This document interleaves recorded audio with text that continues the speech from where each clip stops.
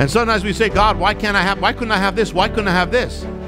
There are things that God said, well, because I know you don't know all the reasons, but I do, and I have something higher.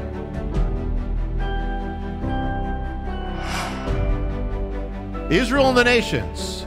You know, there are other nations were far worse than Israel, pagan nations, surrounded by pagan nations, but Israel had known more, seen more, been given more, so more was required.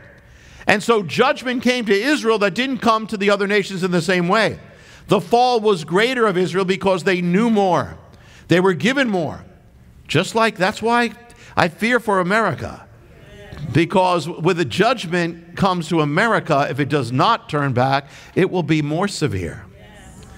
The Jewish people, chosen, pulled out of the world, chosen, not better, but chosen to be God's servants and his ministers to the world, and were given more.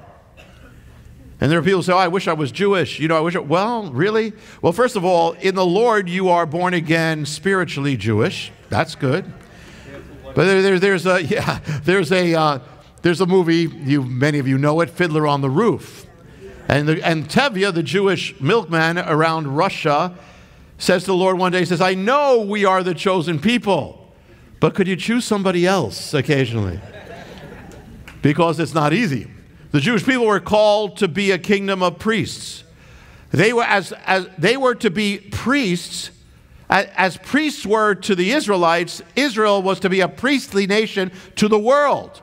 And it has been. Because if you're saved today, it was because Israel gave you that. Through Israel, the gospel came to you. That's priestly. You were reconciled to God. So it is the priestly nation.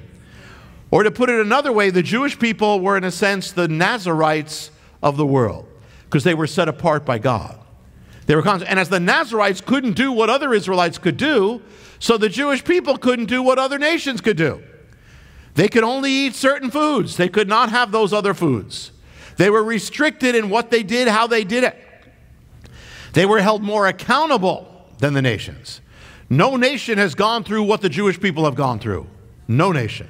There are many nations that have suffered, but no nation has so suffered for so long.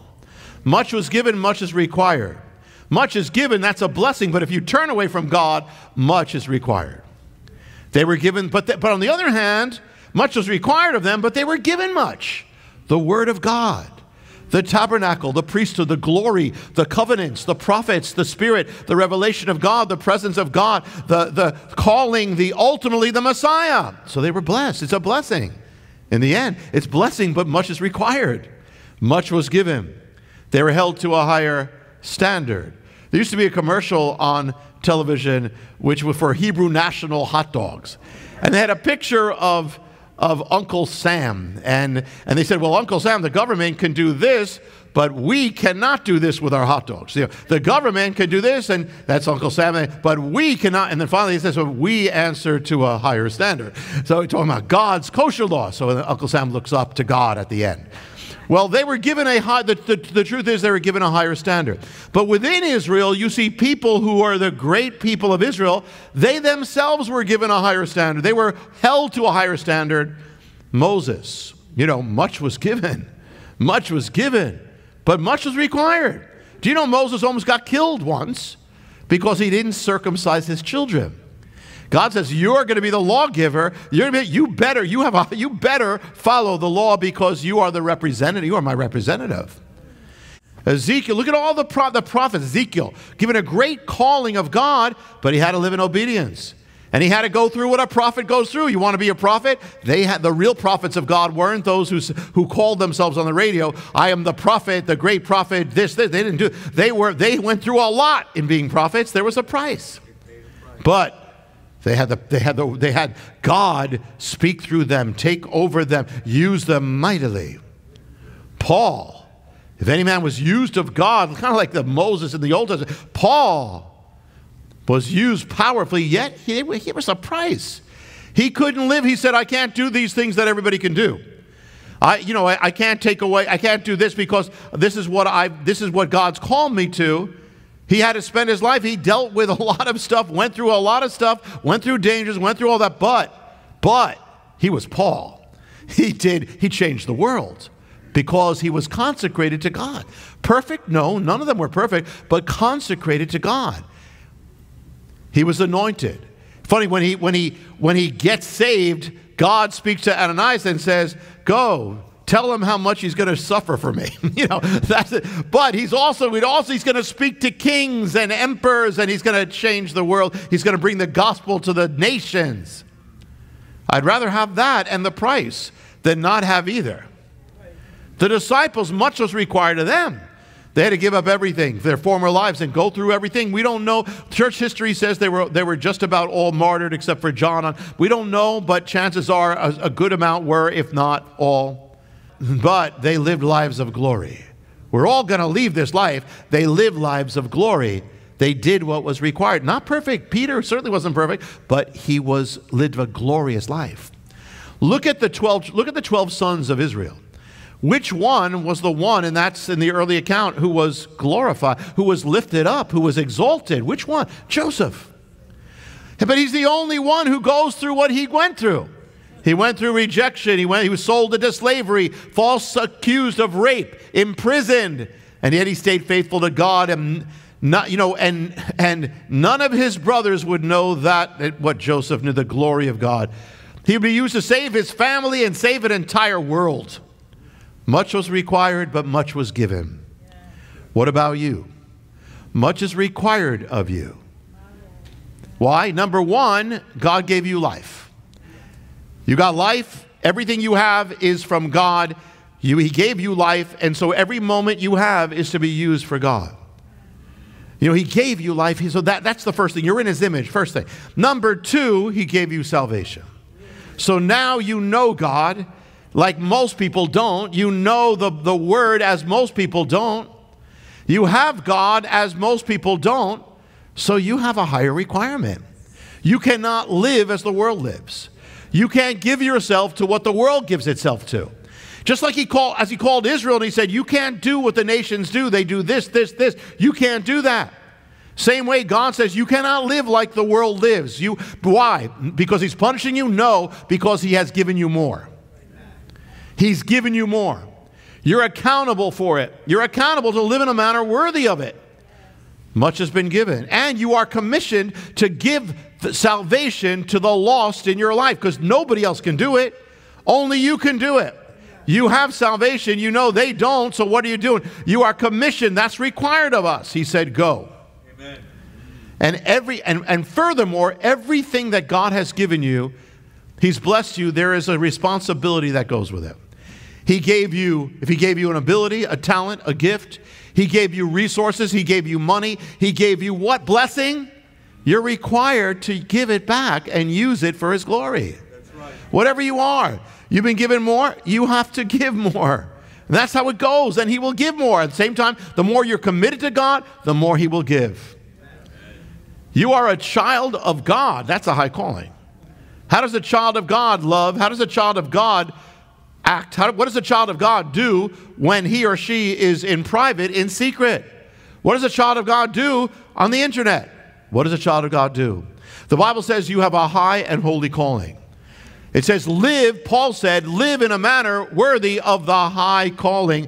He didn't say some of you have it and some of you don't. He didn't say the pastor has it and you don't. He said all of you have a high calling. Live. What is the requirement? Live in a manner that is worthy of holiness, of purity, of righteousness. Israel, as a nation, had requirements that the pagan world did not.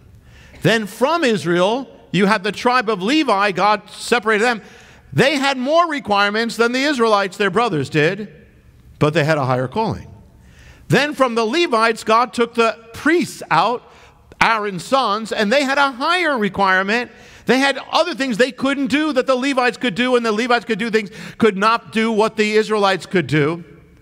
And then you have the high priest. The high priest taken on. He had even more requirements, but he had a greater glory. He's the only one who could enter into the presence of God that one time into the Holy of Holies. The Bible says you're a priest of God. That's an honor.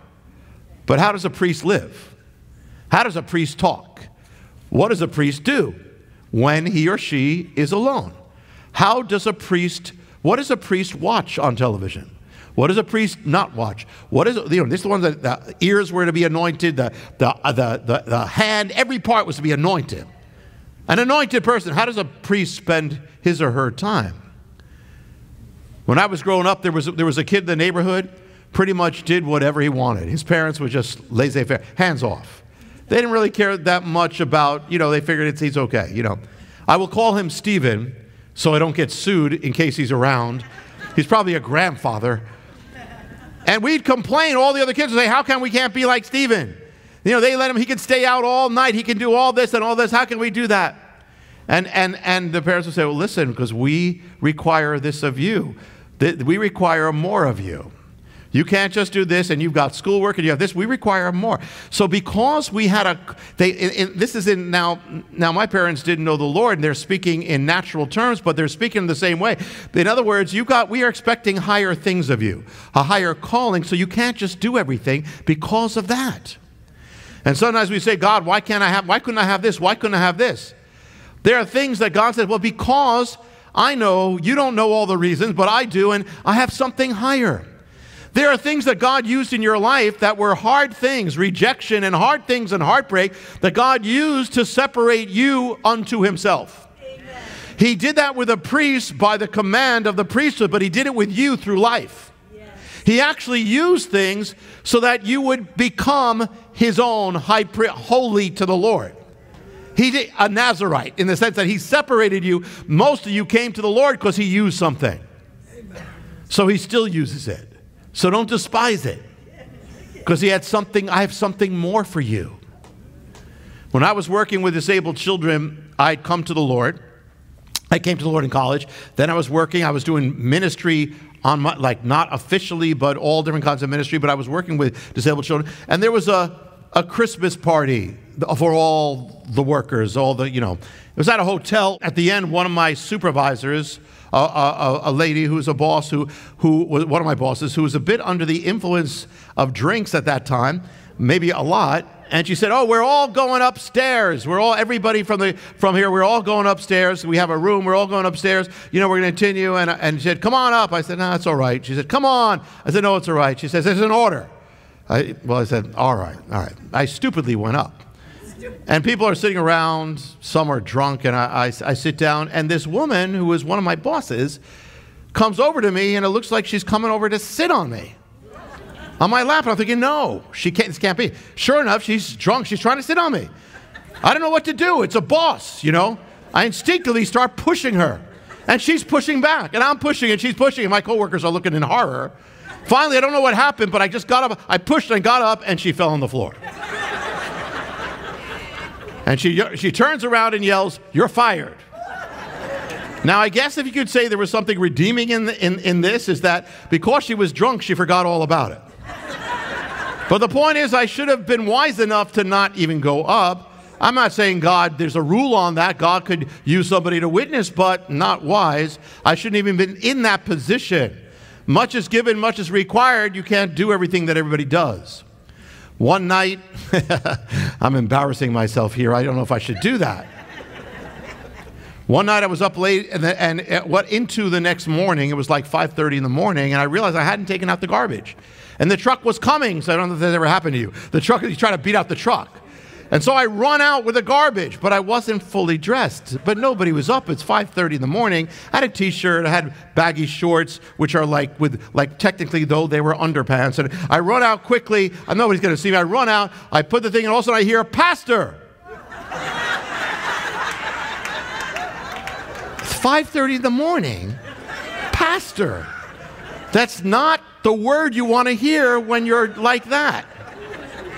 Turned out it was my upstairs neighbor. It was like an 80-year-old woman who came out. I don't know if she was doing the same thing, and she knew I was a pastor, and she starts a conversation with me, oblivious to everything, and I'm just trying to get in with my polka dot underpants, just run inside. She just goes on and on. But I shouldn't even have taken that risk. You have a responsibility. Everything you do in public and private, you are a representative of God.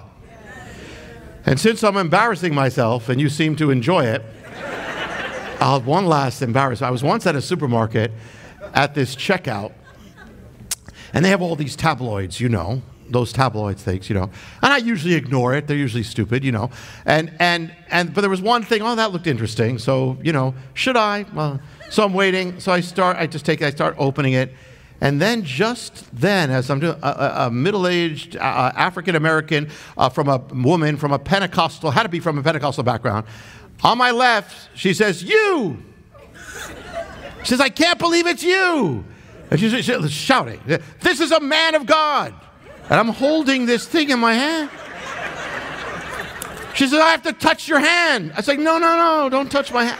No, no, no, you don't have to do that. I have to touch the hand of the man of God." She literally. So I put his, I give her my left hand.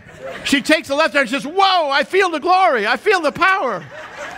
Meanwhile, I'm trying to dispose of this thing and push it out. Wherever you are a witness of God. You are his witness. You have a greater responsibility. You are responsible for everything God's poured into you. And if God corrects you, thank God for it. Because it means you've got a daddy. It means you're not an orphan. It means you're called. You got a calling. Thank God, Lord, thank you for correcting me because you love me. And if you have more opposition, thank God for it because the enemy knows you have a calling and he hates the calling. Thank God for it. I remember as a child in school, there were some teachers, not a lot of them, but there were some teachers, I remember a few, just a handful, that they said to me something like, "Jonathan, we expect a lot of you. We expect you're going to do great things," but it's like an incentive. It was like a charge. And a charge, like on one hand, it's like, whoa, I don't know if I want the charge, but it says, but God has an expectation. He charges you. He expects great things. It doesn't matter what you've done or what you haven't done. It doesn't matter what your past has been. God has called you as his child and says, "I expect great things." God entrusts you with more. More is required. He doesn't expect you to stay the same. He expects you to grow. He expects you to break forth in victory. God expects change. He expects holiness. He expects more. He expects more from us in ministry, in service, in the fruit of the Spirit, in love, in righteousness, in confidence, in power. Too much is given, much is required. But also the one who gives much to God, who says, "Yes, Lord," is going to be given more. Hi, I'm Jonathan Cahn, and I hope you were blessed with the video. Make sure you hit the subscribe button and tap the bell icon so you're notified every time a new video is posted. Feel free to share your reactions with your comments and how you were blessed, and share this video with your friends. Thanks for watching, and I'll see you next time.